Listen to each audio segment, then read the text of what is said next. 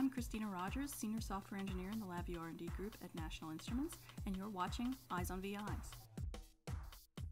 Last year I helped make one of the VIs for an NI Week keynote demo a little more visually appealing. In this video, I'd like to show you the customizations I made to a slider control for that project. When customizing controls, I usually start with controls off the classic palette. For this project, I started with the vertical pointer slide. Now to customize this control, you can either select it and go to the Edit menu and choose Customize Control, or you can right-click on the control itself and go to the Advanced Pull Right and select Customize. This will open the control in the Control Editor. Note that the Control Editor lets you change the appearance of a control, but not its functionality. If we go to Show the Parts window from the Windows menu, we can see all the pieces of the control that we can change the appearance of. As I cycle through the parts in the Parts window, you may notice that Showing the Parts window has put the Control Editor into Customize mode. There's a little button on the toolbar that looks like tweezers.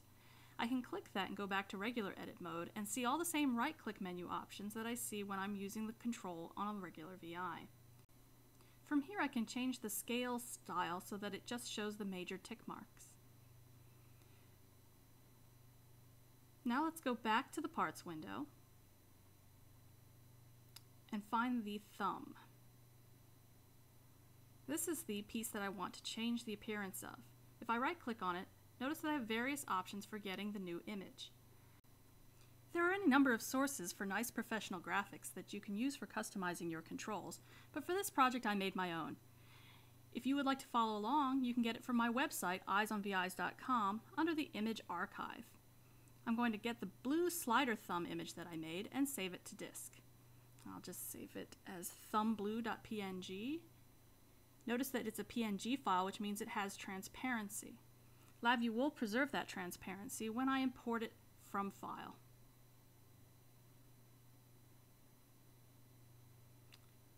And there we have our slider with a custom thumb.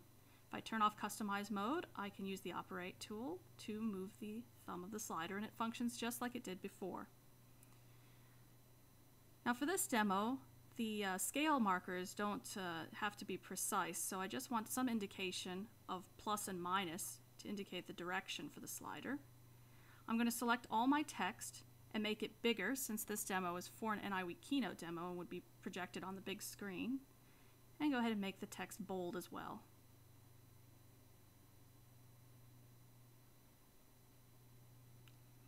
Now I'll move my text into place. Notice the blue rectangle, which indicates that the text is snapping to the top center of the control.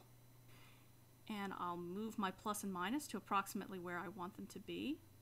And to make sure they're lined up correctly, I'll use the alignment tools from the toolbar to make sure that their horizontal centers are aligned. Now I'm going to save the control. I'll just call it blue slider. From this point, I could apply the changes from the File menu, but if I just close the Control Editor and I have not applied the changes, LabVIEW will prompt me to replace the original control. Now one thing I want to explain about custom controls is whether they are linked or not to the file. Notice that if I customize the control I just made, I get a new Control 2 in the Control Editor. That's because that control was not linked to the file I saved before. So we'll close that without saving. Now if I open the file that I had saved before and change it from a control to a strict type def, then all instances of this control that I drop from now on will be linked to this file. Strict type defs are useful if you want to have multiple controls that are all defined in a single location so that you can make one change and propagate it to all the instances.